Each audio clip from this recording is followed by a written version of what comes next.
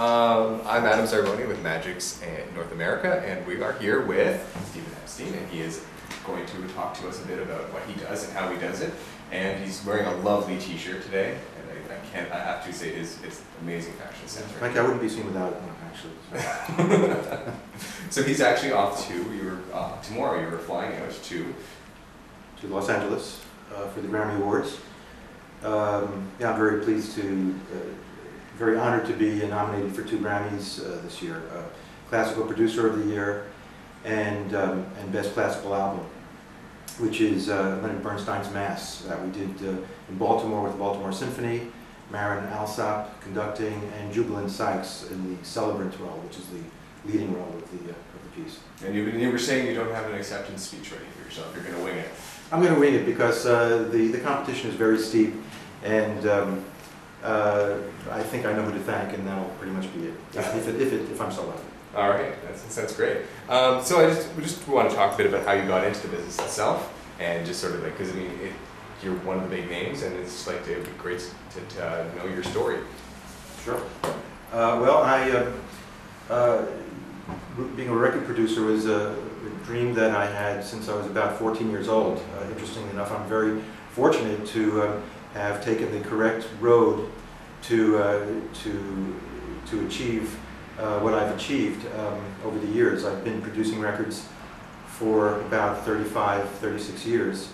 I started with CBS Masterworks in 1973, which eventually became Sony Classical in, I think it was 1990 or 1989, basically the same company, and worked straight through those years as producer, eventually becoming senior executive producer with the label, and producing all the great artists that was on and is on the Sony roster. You know, because I always like hearing the roster of greats you worked with that that you're particularly proud of. Is there anybody that comes to mind that you would sort of say, like, I really would love working with these people, or just everybody?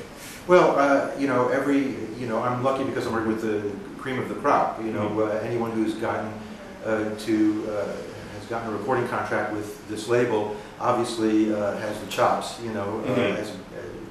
make great music. And they're at the top of their game, so to speak. For me, growing up in Queens, New York, studying the violin, my idol was Isaac Stern.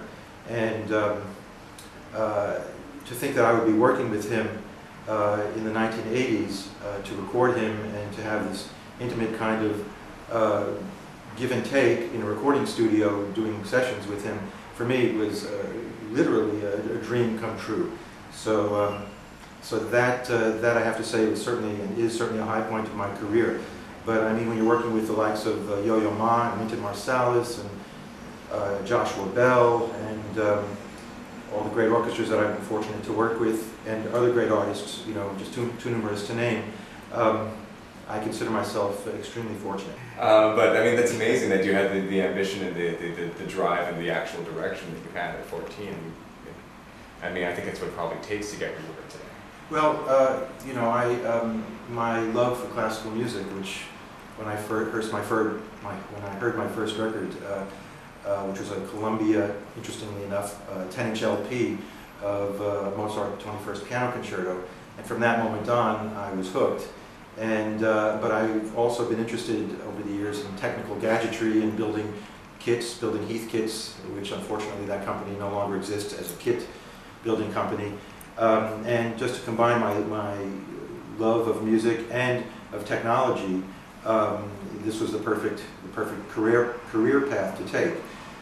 So I majored in music in college. Back when I was going to college, they didn't have these wonderful programs that they have now at universities in sound technology, such as the one at McGill in Montreal. So I basically learned by doing. I bought a Revox tape recorder, a Revox tape machine back in 1973, 72, and some microphones and 2 mixers, and went around recording concerts. And that's pretty much how I learned my craft. That's amazing. Speaking of technology.